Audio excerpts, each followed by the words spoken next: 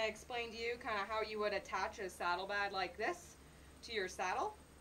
Most saddles for trail riding, ranch, that kind of those kind of disciplines, you'll have these long saddle strings that you can use to attach your bags to a saddle. Sometimes you don't have the strings.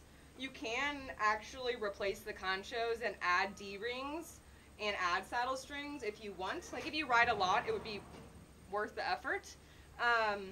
But if you have a saddle that already has strings, you're pretty ready to go to just attach your bags to it. So you'll see our bags here have grommets on the top and also a D-ring at the bottom. So you'll just put this over your horse and on top of your saddle, and you can use these strings here in the middle of your saddle to thread them through the grommets on your trail bag. And basically all you're doing is just tying, you're just going to tie a knot to keep it from flopping around while you're up there. So you tie a knot or a double knot. As far as this goes down here, this D-ring here lines up with your rear cinch ring.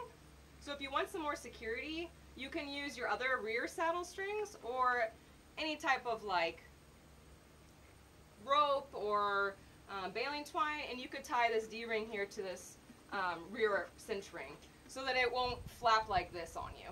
So you just do that on both sides, and then you should be good to go and hit the trails and adventure with your horse.